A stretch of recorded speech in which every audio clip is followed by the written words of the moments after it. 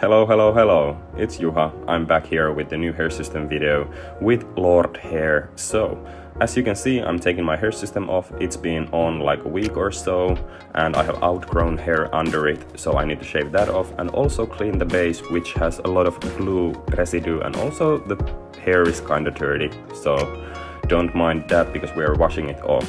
So, as you can see here, there's some outgrown hair. I'm just shaving it off with the razor and then shampooing my own hair and head, so it will be smooth as you can think.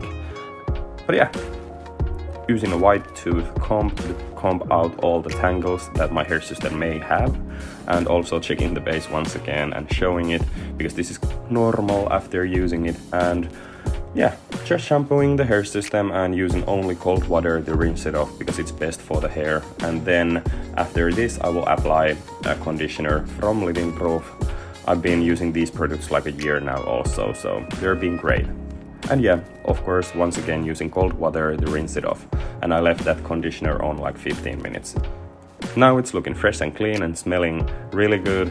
And I'm placing it on when it's wet, so because my sides are faded, so I can part the hair and match the sides going with the fading, so when it's air drying it will go seamlessly with my own hair. But I will let it air dry like an hour, and when it's completely dry I'll just add got-to-be glue gel.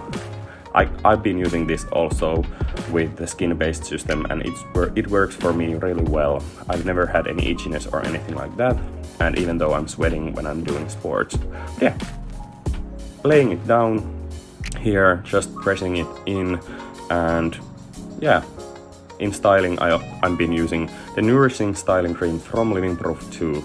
But yeah, I think it looks great, and I'm turning 30 next month, so maybe I'll do something different with my hair. See you!